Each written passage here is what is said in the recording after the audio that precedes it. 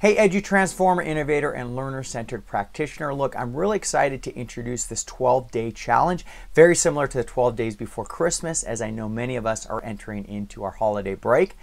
And each day is going to focus on a major quandary or challenge that people have around PBL that's kind of preventing them from going deeper.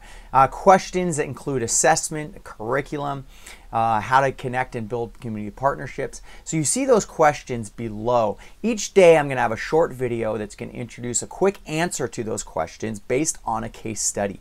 But the power of this is not going to be in my answers. The power of this is going to be in the community curated answers. So that's where the most power is going to come, so you can hear from practitioners all around the world.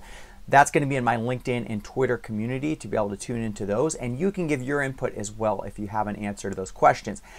You're going to leave with the confidence and competence to be able to curate these experiences, connect your curriculum, and create 21st century learners. So I hope you sign up for this challenge, and the sign up is right below this video. Sign up, get those videos delivered to your inbox, and I can't wait to start with day one.